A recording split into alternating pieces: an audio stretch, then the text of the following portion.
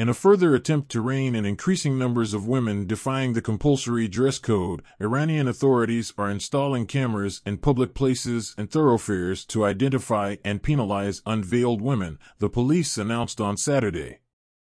After they have been identified, violators will receive warning text messages as to the consequences, police said in a statement.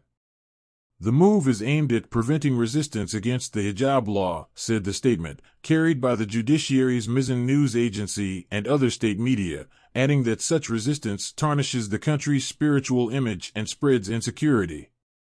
A growing number of Iranian women have been ditching their veils since the death of a 22-year-old Kurdish woman in the custody of the morality police last September.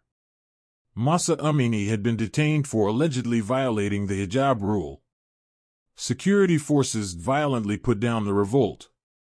Still, risking arrest for defying the obligatory dress code, women are still widely seen unveiled in malls, restaurants, shops, and streets around the country. Videos of unveiled women resisting the morality police have flooded social media. Saturday's police statement called on owners of businesses to seriously monitor the observance of societal norms with their diligent inspections. Under Iran's Islamic Sharia law, imposed after the 1979 revolution, women are obliged to cover their hair and wear long, loose-fitting clothes to disguise their figures. Violators have faced public rebuke, fines, or arrest.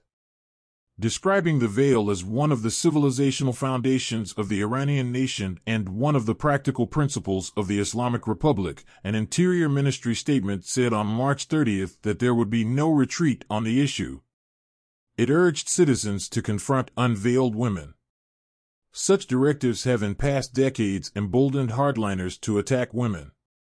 Last week, a viral video showed a man throwing yogurt at two unveiled women in a shop.